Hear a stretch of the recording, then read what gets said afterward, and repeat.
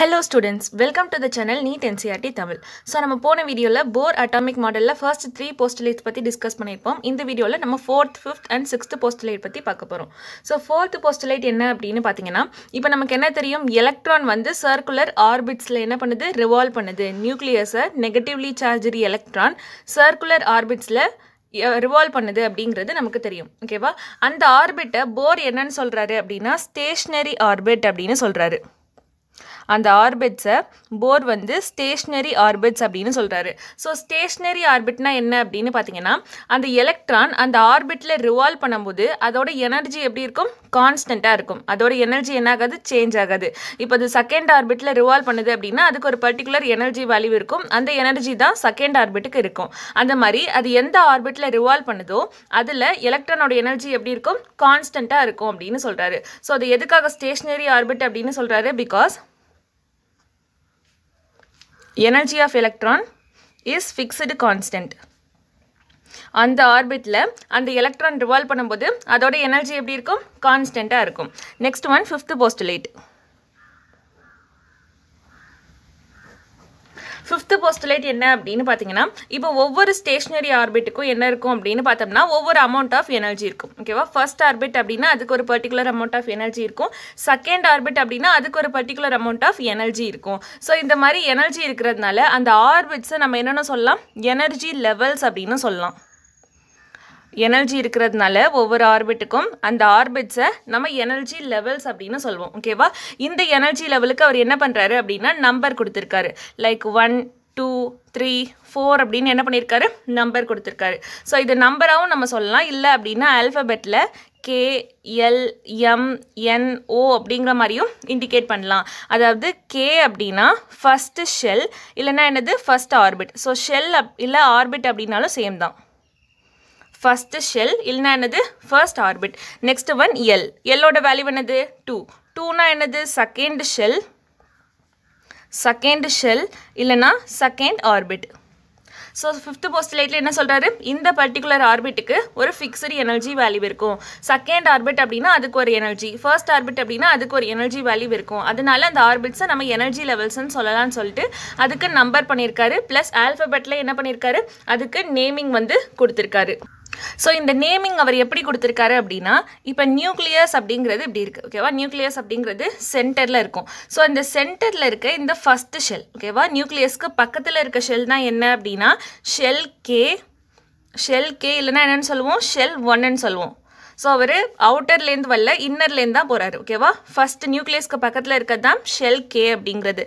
Next அதுக்கு அடுத்து இருக்க ஷெல் வந்து என்னது, ஷெல் எல். இது வந்து ஷெல் 2. ஓகேவா? ஷெல் எல்னு சொல்லலாம், ஷெல் 2னு சொல்லலாம். அதே மாதிரி ஷெல் எம், ஷெல் என், ஷெல் ஓ அப்படின்னு நியூக்ளியஸ்க்கு அவுட்வர்ட்ஸாக என்ன பண்ணுறாரு, அவர் நேமிங் கொடுத்துட்டு போகிறாரு. ஸோ இதுதான் வந்து 5th postulate. நெக்ஸ்ட் நம்ம பார்க்க போகிறது 6th postulate.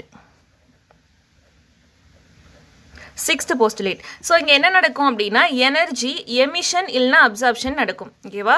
எனர்ஜி எமிஷன் இல்லை அப்படின்னா அப்சார்ப்ஷன் நடக்கலாம். ஸோ எனர்ஜி எமிஷன் இல்லைனா அப்சார்ப்ஷன் எப்போ நடக்கும் அப்படின்னா, இப்போ எலக்ட்ரான் இருக்குல்ல, இப்போ ஒரு எலக்ட்ரான் இருக்குது. ஓகேவா? இந்த எலக்ட்ரான் என்ன பண்ணும் அப்படின்னா, இப்போ நியூக்ளியஸ் இருக்குது. ஸோ இதுதான் வந்து நியூக்ளியஸ். இப்போ இது வந்து நியூக்ளியஸ். இதை சுற்றி என்ன இருக்கும், ஆர்பிட் இருக்கும். இந்த ஆர்பிட்டில் தான் என்ன பண்ணுது, எலக்ட்ரான் ஸ்டே ஆகுது. அதே மாதிரி என்ன இருக்கும், நிறைய ஆர்பிட் அதை சுற்றி இருக்கும். ஓகேவா? இது வந்து என்னது ஃபர்ஸ்ட் ஆர்பிட், இது செகண்ட் ஆர்பிட், இது தேர்ட் ஆர்பிட், இது ஃபோர்த் ஆர்பிட். இப்போ இந்த எலக்ட்ரான் என்ன பண்ணணும் அப்படின்னா இந்த ஃபர்ஸ்ட் எனர்ஜி லெவல், ஓகேவா, ஆர்பிட் நம்ம எனர்ஜி லெவல்னு சொல்லலாம். ஸோ இந்த ஃபர்ஸ்ட் எனர்ஜி லெவல்லேருந்து செகண்ட் எனர்ஜி லெவலுக்கு ஜம்ப் ஆகணும் அப்படின்னா, ஓகேவா, ஃபர்ஸ்ட் எனர்ஜி லெவல்லேருந்து செகண்ட் எனர்ஜி லெவலுக்கு ஜம்ப் ஆகணும் அப்படின்னா இது என்ன பண்ணும், எனர்ஜியை அப்சார்ப் பண்ணும். ஸோ ஒரு பர்டிகுலர் அமௌண்ட் ஆஃப் எனர்ஜியை அப்சார்ப் பண்ணிக்கிட்டு எலக்ட்ரான் என்ன பண்ணுது, ஃபர்ஸ்ட் ஆர்பிட்லேருந்து செகண்ட் ஆர்பிட்டுக்கு ஜம்ப் ஆகுது. இது வேறு எப்படியும் சொல்லலாம், லோயர் எனர்ஜி லெவல்லேருந்து, ஓகேவா, லோயர் எனர்ஜி லெவல்லேருந்து ஹையர் எனர்ஜி லெவலுக்கு எலக்ட்ரான் ஜம்ப் ஆகணும் அப்படின்னா அங்கே என்ன ஆகும், எனர்ஜி வந்து அப்சார்ப்ட் ஆகும். இப்போ ஒரு எலக்ட்ரான் என்ன பண்ணுது அப்படின்னா தேர்ட் எனர்ஜி லெவலில் இருக்குது. ஓகேவா? எலக்ட்ரான் வந்து தேர்ட் எனர்ஜி லெவலில் இருக்குது. இது என்ன பண்ணும் அப்படின்னா ஃபர்ஸ்ட் எனர்ஜி லெவலுக்கு ஜம்ப் ஆகணும். ஸோ என்ன பண்ணும், ஃபர்ஸ்ட் எனர்ஜி லெவலுக்கு ஜம்ப் ஆகணும். அப்போ இது என்ன பண்ணும் அப்படின்னா எனர்ஜியை எமிட் பண்ணும். எனர்ஜியை எமிட் பண்ணும். ஸோ எப்போ வந்து எனர்ஜியை எமிட் பண்ணுது? ஹையர் எனர்ஜி லெவல்லேருந்து லோயர் எனர்ஜி லெவலுக்கு போகும்போது என்ன பண்ணுது? எலக்ட்ரான் எனர்ஜியை எமிட் பண்ணுது. ஓகேவா? ஹையர் எனர்ஜி லெவலில் இதுக்கு எனர்ஜி நிறைய இருக்கும். அதை லூஸ் பண்ணாதான் என்ன பண்ண முடியும்? லோயர் எனர்ஜி லெவலுக்கு போக முடியும். So higher energy லெவல்லேருந்து lower energy லெவலுக்கு போகணும் அப்படின்னா எலக்ட்ரான் வந்து எனர்ஜியை எமிட் பண்ணும். அதே லோயர் எனர்ஜி லெவல்லேருந்து ஹையர் எனர்ஜி லெவலுக்கு போகணும் அப்படின்னா எனர்ஜியை அப்சார்ப் பண்ணும். ஓகேவா? எலக்ட்ரான் என்ன பண்ணுது? எனர்ஜியை அப்சார்ப் பண்ணுது. ஸோ எப்போ எலக்ட்ரான் எனர்ஜி அப்சார்ப் பண்ணுது அப்படின்னா higher energy லெவல்லேருந்து lower energy லெவல்லேருந்து higher energy லெவலுக்கு போகணும் அப்படின்னா எலக்ட்ரான் வந்து எனர்ஜியை அப்சார்ப் பண்ணும். எப்போ எமிட் பண்ணும் அப்படின்னா ஹையர் எனர்ஜி லெவல்லேருந்து லோயர் எனர்ஜி லெவலுக்கு போனோம் அப்படின்னா எனர்ஜி என்ன பண்ணுது? எமிட் பண்ணுது. எப்போ எனர்ஜி அப்சார்ப் பண்ணுது? லோயர் எனர்ஜி லெவல்லேருந்து ஹையர் எனர்ஜி லெவலுக்கு போனோம் அப்படின்னா. ஸோ இப்போ எவ்வளோ எனர்ஜி டிஃப்ரென்ஸ் அப்படிங்கிறத நம்ம ஃபைண்ட் பண்ணணும். இப்போ எலக்ட்ரான் என்ன பண்ணுது அப்படின்னா ரெண்டு டிஃப்ரெண்ட் எனர்ஜி லெவலுக்கு நடுவில் என்ன பண்ணிட்டு இருக்கு? ஜம்ப் பண்ணிட்டு இருக்கு. ஸோ நம்ம என்ன கேல்குலேட் பண்ணோம்? சேஞ்ச் இன் எனர்ஜி எவ்வளோ அப்படின்னு கேல்குலேட் பண்ணோம். ஸோ சேஞ்ச் இன் எனர்ஜி எவ்வளோன்னு கேல்குலேட் பண்ணோம் அப்படின்னா higher energy level minus lower energy level. ஓகேவா? Higher energy level minus lower energy level. இதை வேற எப்படி எழுதலாம் அப்படின்னா En2 மைனஸ் En1 எழுதலாம். ஓகேவா? Delta E is equal to E higher minus E lower, இல்லைனா என்னது? En2 minus E1. ஸோ இது என்னது? Delta E. இந்த டெல்டா E எதுக்கும் ஈக்குவல் அப்படின்னா hν-க்கும் ஈக்குவல். ஓகேவா? இது நம்ம பிளாங்க்ஸ் குவாண்டம் தியரியில் பார்த்துருப்போம். இந்த டெல்டா E எதுக்கு ஈக்குவல்? hν-க்கும் ஈக்குவல். ஸோ இது வந்து ஃப்ரீக்வன்சியும் எனர்ஜியும் ரிலேட் பண்ணுற ஃபார்முலா. இந்த ஃபார்முலா நம்ம என்னென்னு சொல்லுவோம் அப்படின்னா போர்ஸ் ஃப்ரீக்வன்சி கண்டிஷன் அப்படின்னு சொல்லுவோம். போர்ஸ் ஃப்ரீக்வன்சி கண்டிஷன் அப்படின்னு சொல்லுவோம். இப்போ higher minus lower, next En2 minus En1. En2 minus En1. Next thing நமக்கு என்ன தெரியணும்? ஹையர் எனர்ஜி லெவல்லேருந்து லோயர் எனர்ஜி லெவலுக்கு போனோம்னா எனர்ஜி எமிட் ஆகும்.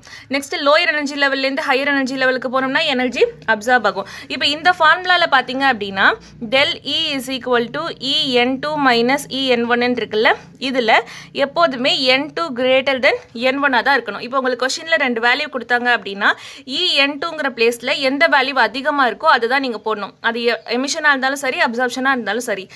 N2ங்கிற இடத்துல N2ஓட வேல்யூ எது அதிகமாக இருக்கோ, ஓகேவா? N2 N1ல எந்த வேல்யூ அதிகமாக இருக்கோ அதுதான் இந்த பிளேஸில் போடணும். இந்த பிளேஸில் எந்த வேல்யூ கம்மியாக இருக்கோ அதை நீங்கள் போடணும். ஸோ இதுதான் வந்து போரோட 6 போஸ்டுலேட்ஸ். இது எல்லாமே இம்பார்ட்டண்ட்.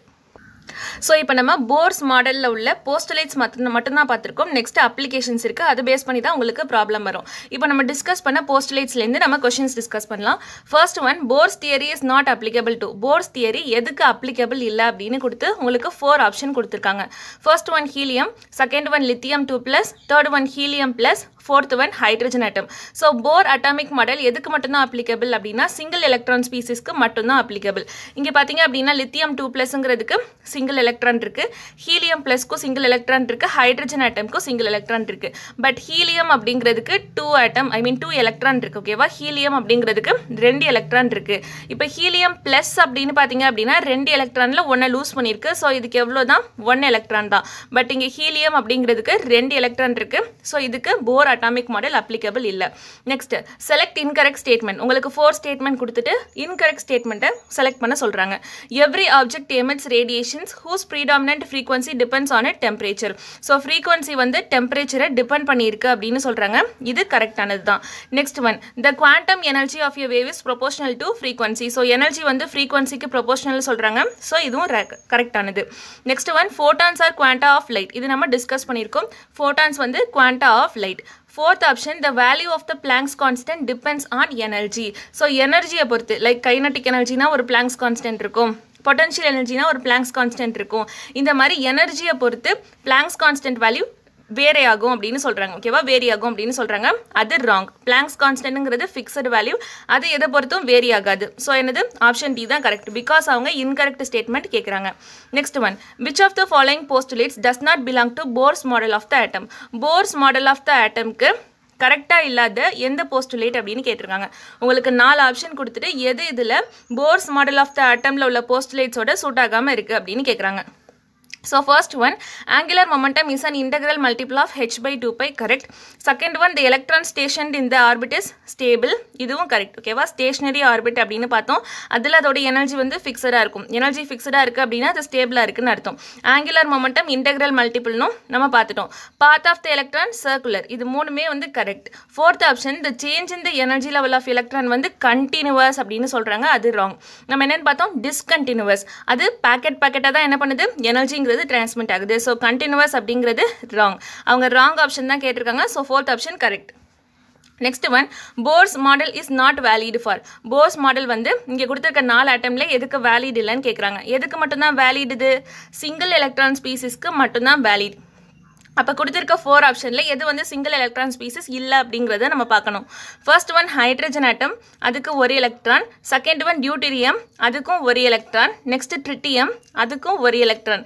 ஆனால் ஹீலியம் அப்படிங்கிறதுக்கு 2 எலக்ட்ரான். அப்போ போர் மாடல் இதுக்கு வேலிட் கிடையாது. ஸோ ஆப்ஷன் 4 தான் கரெக்ட் ஆன்சர். ஸோ இங்கே நம்ம போர் அட்டாமிக் மாடலில் உள்ள போஸ்டுலேட்ஸ் எல்லாமே கம்ப்ளீட் பண்ணிட்டோம். நெக்ஸ்ட் நம்ம இதில் என்ன பார்க்க போகிறோம் அப்படின்னா அப்ளிகேஷன்ஸ் ஆஃப் போர்ஸ் மாடல் தான் பார்க்க போகிறோம். அது வெரி இம்பார்ட்டன்ட். அதுலேருந்து தான் உங்களுக்கு நிறைய சம்ஸ் வந்து கேட்பாங்க. அதை உங்களுக்கு நான் நெக்ஸ்ட் வீடியோவில் அப்லோட் பண்ணுறேன். உங்களுக்கு இதில் ஏதாவது டவுட் இருந்தது அப்படின்னா கமெண்ட் செக்ஷனில் இல்லைனா டெலிகிராம் குரூப்பில் லீவ் பண்ணுங்கள். உங்களுக்கு இந்த வீடியோ பெனிஃபிஷியலாக இருந்தது அப்படின்னா லைக் பண்ணுங்கள், ஷேர் பண்ணுங்கள், சப்ஸ்கிரைப் பண்ணுங்கள். தேங்க்யூ.